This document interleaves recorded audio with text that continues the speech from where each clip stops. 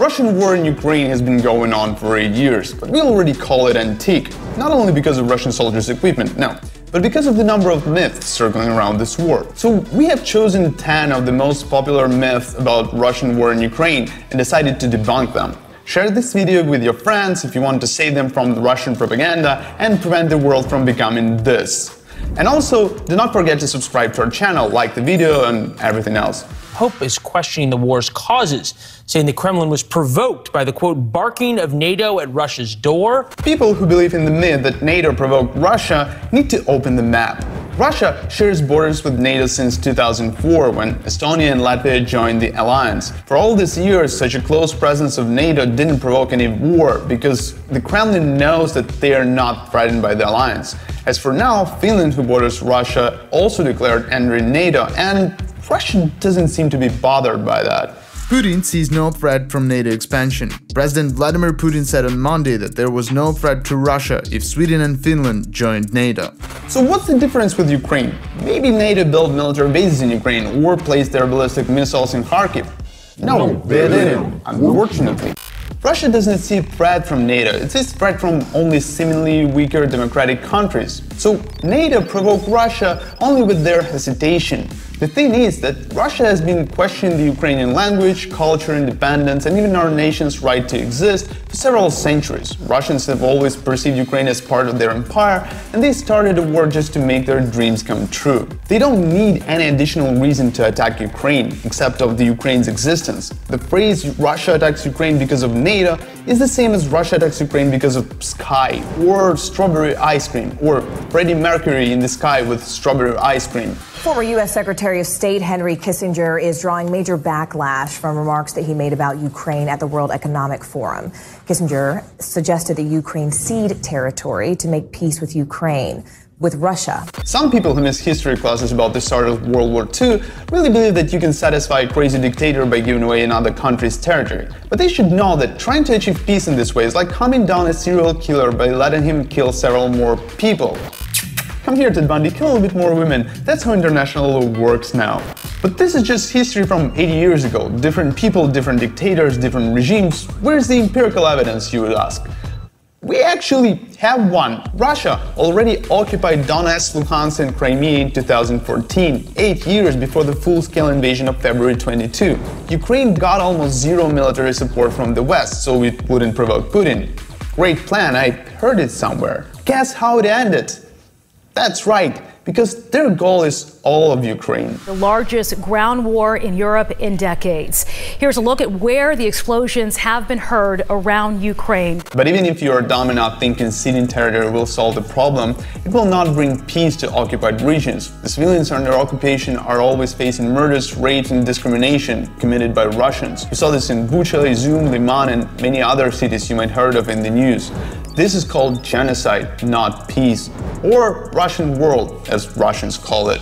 Before this war began, and I think this was one of the things that Vladimir Putin was counting on, there were deep divides here. There were divides between East and West. There were divides between those who spoke Russian and those who speak native Ukrainian. One of the main myths which Russian propaganda is spreading throughout these years is that Russia invaded Ukraine to defend the Russian-speaking population, who lives here and wants to join Russia, apparently. As an old Russian proverb says, the best defense is to commit genocide. As an argument, they're using a voting map from 2010 presidential election in Ukraine. No, sorry, that's US electoral map. You can't occupy US because of division, right? Oh, and that's Britain, can occupy. That's Spain, no occupation. Italy, no, haram.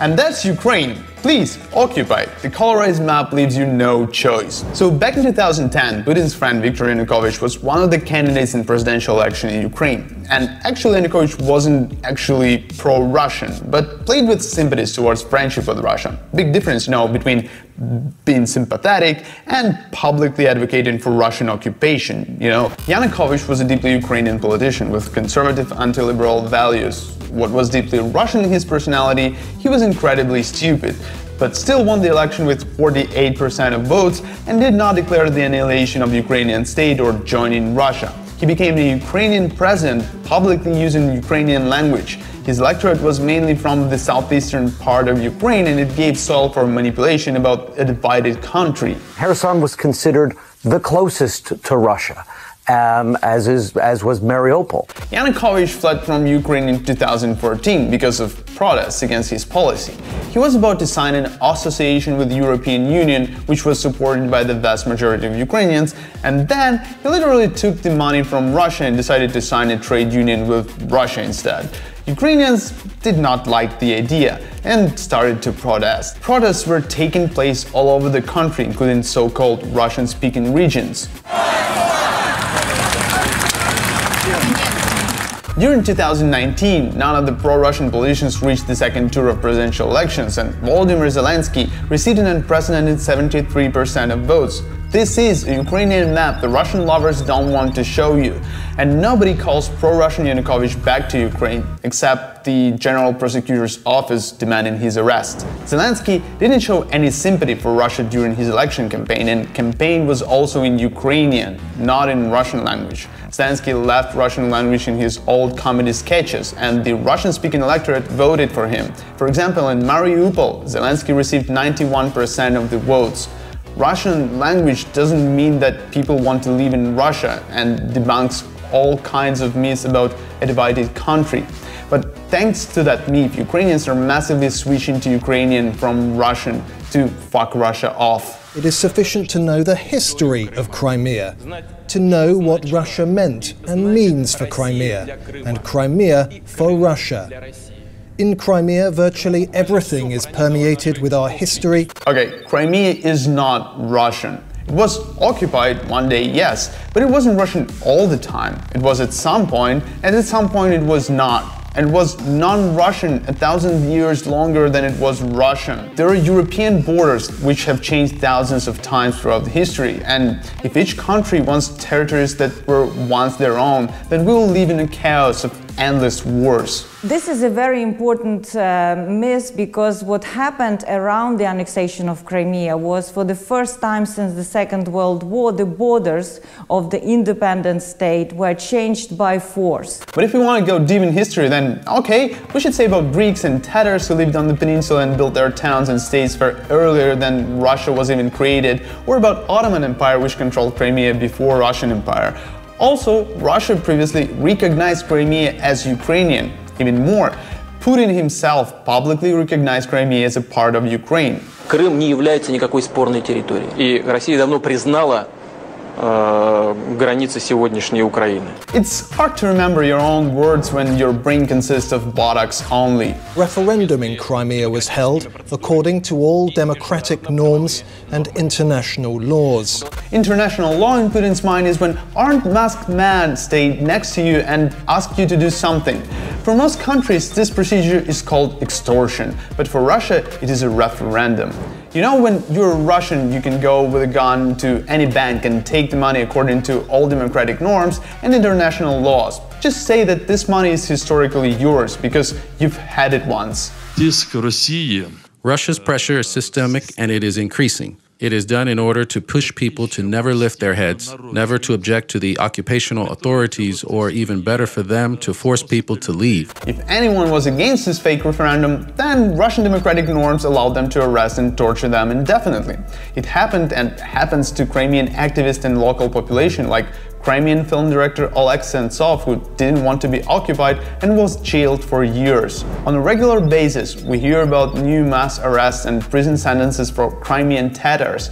Russians are doing it because these people really know the history of the peninsula and understand that the myth about historically Russian Crimea is complete bullshit. Kremlin leaders said Russia considered the treatment of ethnic Russians in Donbass region as genocide. In 2014, Russia also tried to use the Crimean scenario in Donbass and quickly occupy the Donetsk and Luhansk regions, but it didn't work because of the Ukrainian army.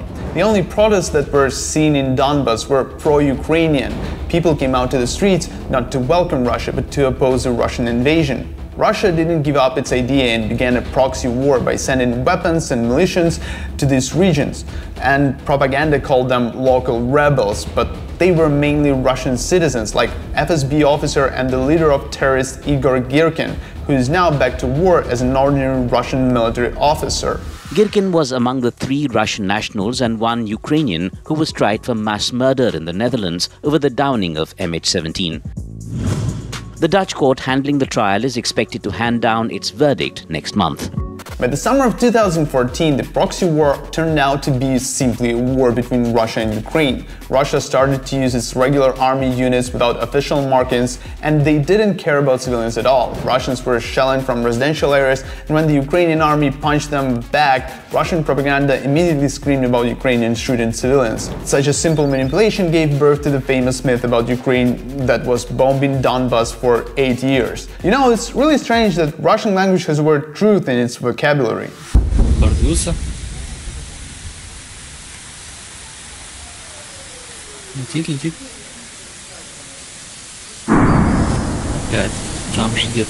There's a lot of evidence that debunk this myth, like the video from occupied Luhansk that you just watched. You can easily hear how mortar shoots and a few seconds later, bomb drops nearby. That means the mortar is nearby inside the city and Russians are shelling the territories they just occupied. We definitely need to do Shazam for shelling would be popular in Ukraine. Russians often use this method to accuse the Ukrainian army of killing civilians. This Russian fella fires at his own guys and laughs. His friend, the cameraman, asks the soldier to fire in the opposite side, where the Ukrainians could actually be, but the guy shoots towards his own positions, telling that it's not time to sleep.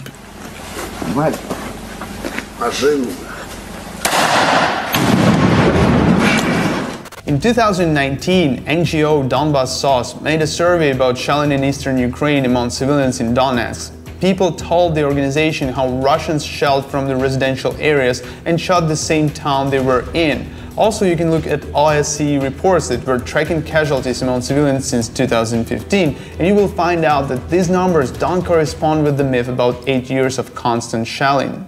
But if you are too lazy to search for this kind of information, just compare how Donetsk looks like after 8 years of shelling and Mariupol after a few months of liberation by the Russian army. But of course, don't let facts cloud your arrogance. Did you know that Ukraine also supported Hitler? Like, there's this threat of neo-Nazism within Ukraine, and so Putin's claim is that he's trying to denazify Ukraine. Do you know who actually collaborated with Hitler? Russia. That is the USSR, which Putin misses so much and which Ukrainians hate anyway. I simply remind you that the Second World War began in 1939 with the invasion of Poland. Part of it was taken by Hitler, part of it was taken by USSR. At the time, Stalin attacked independent Finland and Romania. In 1940, the USSR occupied previously independent Lithuania, Latvia and Estonia. Russia officially collaborated with Hitler and occupied Europe. These are just facts. Soviet Russia started the war against Hitler only when Hitler started to bomb the territory of the USSR. Only after 2 years of common war, anti-European war, Russia became anti-Hitler. Ukraine was occupied by Soviets since 1919 and did not make any independent decisions. While Ukrainian territory was the main battlefield with Nazis, Ukrainian soldiers were the core of the resistance against Hitler, and Ukrainian nation is on the top list of those who suffered the most from both Nazi Germany and Soviet Russia. Also, yes, there were Nazi collaborators in every Nazi-occupied country. Fun fact, Ukraine is among a few where the underground resistance were far more numerous, unlike France for instance, or, as a matter of fact, Russia. Do you know what Russians are told about this at school? Nothing. Russians are convinced that the Second World War began in 1941, when the Nazis attacked Russia. As you know, the U.S. is sending high-powered military hardware to Ukraine, but what happens after it gets there? That is the concern, sources tell us. Western weapons are causing big problems for Russians on the battlefield, so they decided to interrupt their supply. To reach this goal, they created a myth that accused Ukraine of arms trafficking.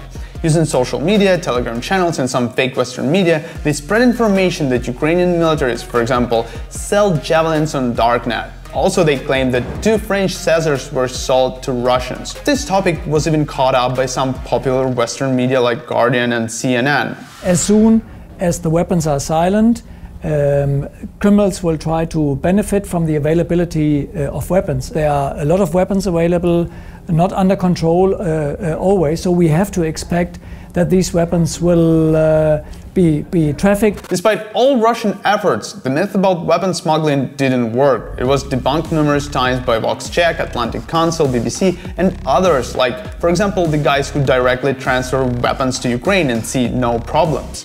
By the way, it makes so much sense for Ukrainian soldiers to sell Western weapons. They could receive $10,000 and then just die without those weapons on the battlefield and lose their country, the life of their family and friends. Seems like a fair trade, you know? Just last week, Russia's foreign minister warned the US that providing Ukraine with these type of weapons is an unacceptable escalation because they could hypothetically be used to strike Russia. Again, from 2014 to 2022, the Western world tried to speak with Russia from the diplomatic standpoint. And as a result, we received another stage of the war, more brutal, bloody and ruthless. If the world could learn something from these 8 years, is that Russia understands only power, especially military one. They not only understand it, but they fear it. Russians know their fears better than anyone, so they try to bluff and convince others that weapons should not be sent to Ukraine. They push myths about escalation, a war between US and Russia, and even nuclear war. While in reality, Western weapons can only de-escalate the war, because with them the Ukrainian army is liberating our country and defending civilians from Russian aggression. These weapon systems have changed the course of the war for Ukraine.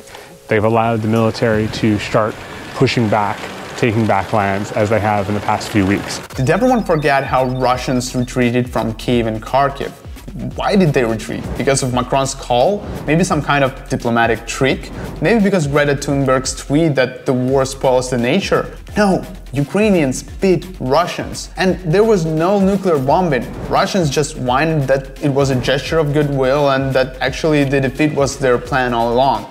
Russians can explain any disaster to the Russian public, and Russians would believe, as they believe that gay people can make you gay with just a look in the eye. I don't know what the preconditions for peace might be, but I do know that naive notions that the Russians are going to lose somehow. During the early stages of this war, Ukrainians already destroyed the myth about the unstoppable Russian army, the myth that it is capable of capturing Ukrainian capital, Kyiv, only in 3 days. Despite that, some people still believe that Russia will win this war. They don't have any reasonable arguments and just say Russia can't lose the war because it's Russia. But if you're following the news from the battlefield, you will see that for several months Russians had no territorial gains except for a few villages, which they were severely storming for a long time. On the other hand, the Ukrainian army conducted some successful counterattack operations and liberated a significant amount of territory. The reason for this are the skill and motivation of Ukrainian soldiers combined with modern Western weapons. Russia doesn't have any answer for this, so they were just forced to start mobilization to save the situation. It doesn't look like a behavior of a winner, does it? It's impossible for Ukraine to win because this is an existential battle for Putin. History knew a lot of examples when military powerhouses with nuclear weapons were defeated by smaller countries. For example, the US in the Vietnam War or USSR in Afghanistan. Ukraine can and will win this war on the battlefield, not by negotiations. Even if this is an existential battle for Putin, then, well, he will be destroyed, as well as all of this myths. Thank you, and see you next time.